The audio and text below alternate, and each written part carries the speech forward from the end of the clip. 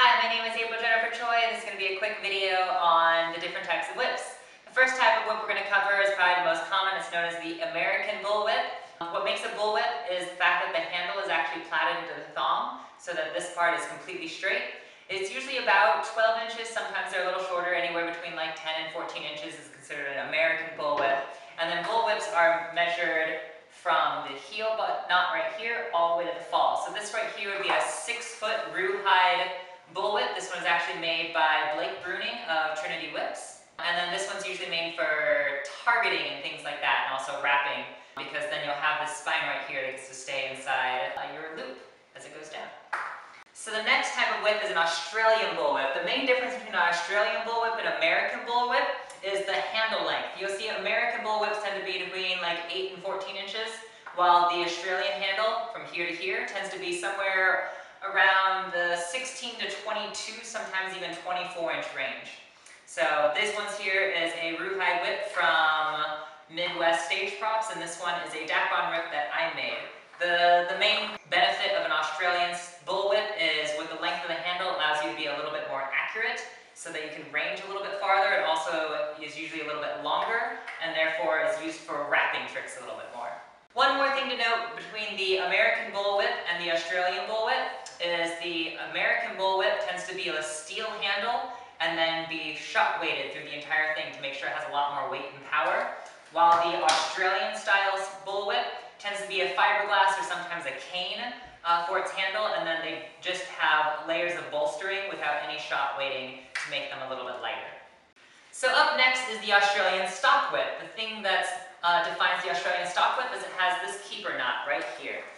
For the Australian Stockwhip, this keeper knot allows there to be a little bit more bend, so it starts to loop off a little bit quicker. So you'll notice with a bullwhip, with the handles held horizontally, this one loop already starts a little bit tighter. That allows a little bit more flexibility up here. That allows a little bit more speed. So you'll see this more for combination cracking rather than single targeted cracks. Another thing that's also different is you'll notice that same with the Australian bullwhip, the Australian Stockwhip tends to have very long handles. This is an Australian Stockwhip by Casey Tyler. Australian Stockwhips are actually measured just from the keeper to the fall. So this is a 6-foot Stockwhip. This, I believe, is a 12 by 12, which means it's a 12 plat handle and a 12 plat thong. And that's the Australian Stockwhip.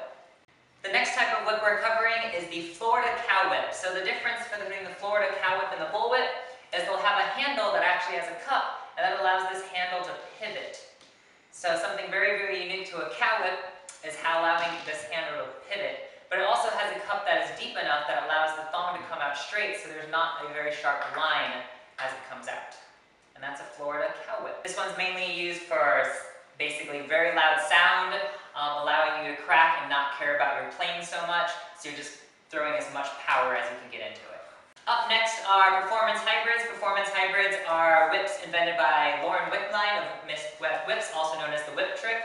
These ones right here are actually made by Dakota Winrich of Dakitty whips. So they're a hybrid of a Stockwhip because they have the Stockwhip length, but they have this mechanism right here very similar to the Florida Cowwhip. That gives you a much, much longer handle. They're also usually made out of PVC, carbon fiber, or plastic, making the handle super light.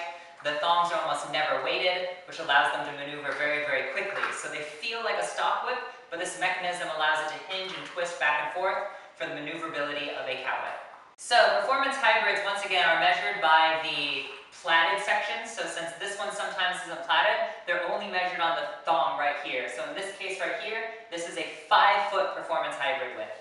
A very, very popular whip is known as the snake whip. It looks like this. The characteristic of the snake whip is it doesn't have a handle. So you'll notice that there's no straight section right through here.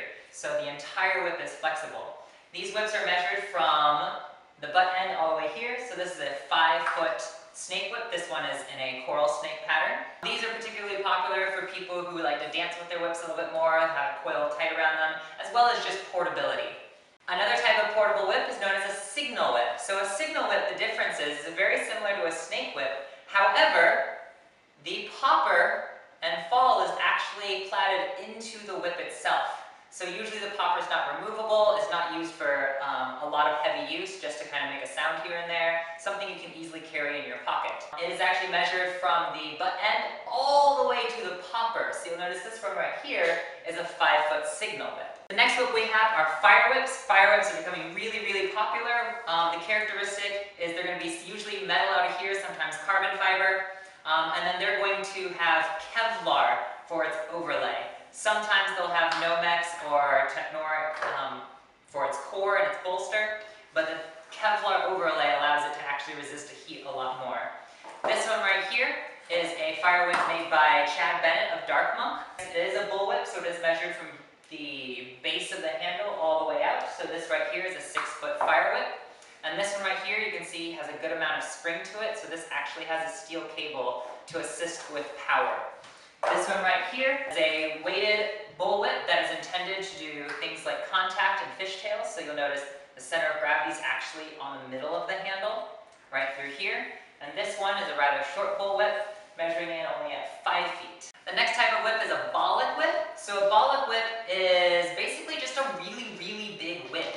In this case, this whip actually has a 5-foot long handle, and then I believe an 8-foot long thong.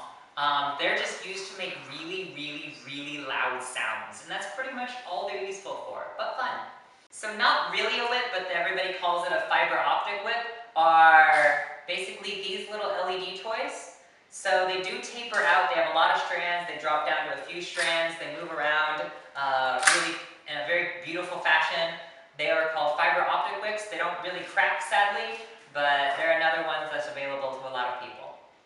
Now, true LED whips are whips that actually have LEDs that go through the handle as well as through the thong itself. These whips right here can crack. They actually make a pretty loud sound. They're also just as accurate as most whips. And they're really bright because they have LEDs in them. So one that's becoming very, very popular by somebody named Aaron Bach are juggling whips. These are whips that you can actually juggle. They usually come in sets of 3s just like this.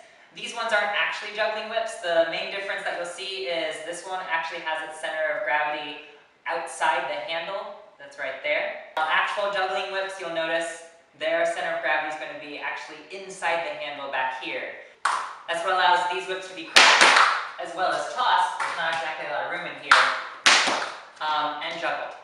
There are a bunch of other whips out there. There are dressage whips, there are lunge whips, there are crops, there are floggers. Those don't really crack and aren't used for sport. This is another example. This is a casted version of a Samjock made by Cold Steel. Samjock is a whip that's usually made out of rhinoceros hide and made purely just for hitting people. So this isn't a list of all the whips that are currently out there, but hopefully this gives you a good idea.